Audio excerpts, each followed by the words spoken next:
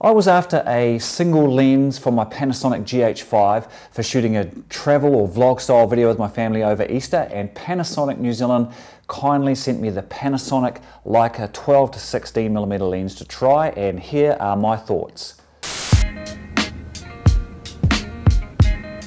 Hi, I'm Grant, and over the Easter weekend, which has just gone here, myself and my family had a short break or a holiday up in Wellington, which is the capital city of New Zealand.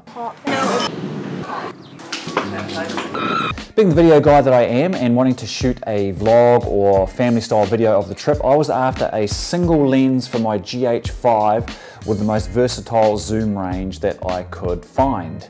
Now, I already own the Panasonic Leica 8 to 18, the 12 to 35 and the 35 to 100 f2.8 lenses for my GH5, but I didn't want to take them. I didn't want to have to carry or be concerned or look after a whole different bunch of lenses, so I wanted a single lens for shooting this travel style of video. I also find that for this style of shooting, having one lens, one camera is often the best way to go, because as soon as you have to start changing lenses or looking for the bag that has your zoom lens or your wide lens, you miss the shot and you miss the moment. So portability and ease of use is often the prerequisite, or is my highest priority for this style of shooting.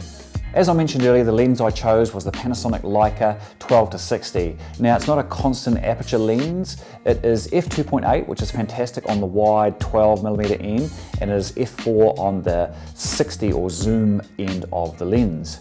In 35mm equivalent terms, that's actually a zoom range of 24 to 120, which is a fantastic zoom range for general videography when you're out and about, and for stills as well. And also with the Panasonic GH5's teleconverter, I could double the long end of the zoom, so that was actually giving me a zoom range or an equivalent zoom range of 24 to 240, which is more than most people will ever need.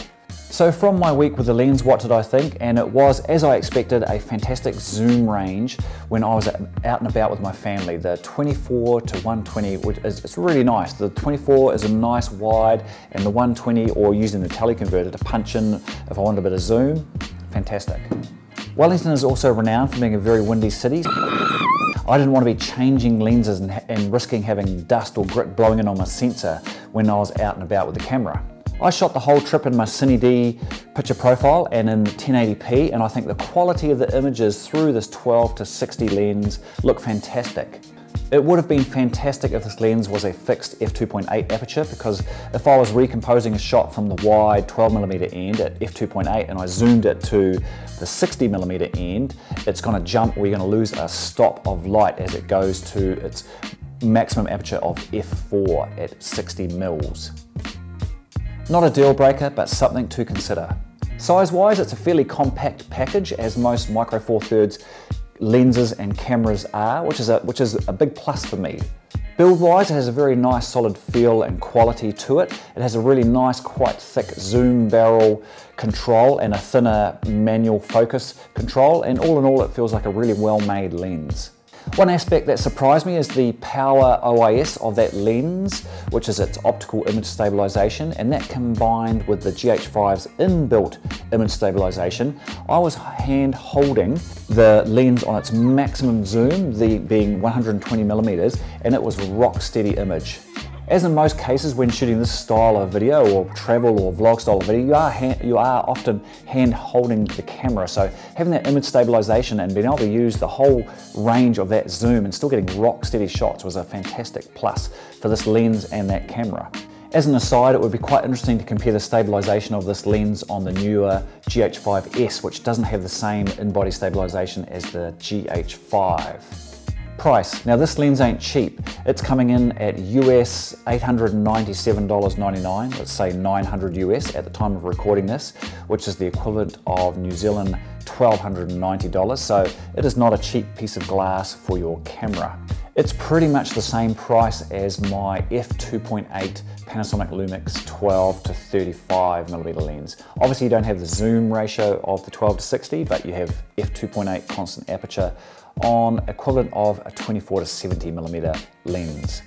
Now Panasonic Lumix also make the exact same zoom range 12 to 60 lens, and it is almost half the price of this Panasonic Leica lens. So that's something you might need to weigh up if you're looking at the 12 to 60 Panasonic Leica or the 12 to 60 Panasonic Lumix. Now the Panasonic Lumix doesn't have as fast aperture, it's a f3.5 to f5.6. If you're tossing up between those two lenses, I've linked an article below in the description to a photographer who compares the two lenses a lot better than I could. So to sum it up, and if you break it all down, having a one lens system with the zoom versatility of 24 to 120 is something I really rate and would recommend for others. Or often people will ask me, I'm buying a camera or a DSLR style thing, and they just want to have one lens and perhaps they're shooting travel style stills or video type thing, and that 24 to 120 is a fantastic and versatile zoom range. I really enjoyed using this lens on my GH5 as my one go-to camera when I was out and about.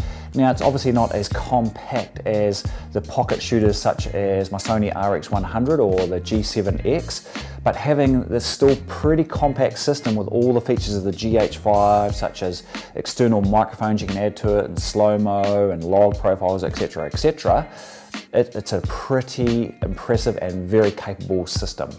If you have the budget and are after just a single lens system for both stills and video for your GH5, then I'd have no problem recommending the Panasonic Leica 12 to 60 lens. I have a motorcycle trip planned with a good friend of mine next month where space will be at a premium, so I'm trying to decide at the moment whether or not I take my wee pocket shooter Sony RX100 or my GH5. If I end up taking my GH5, then that will be the lens that I would take.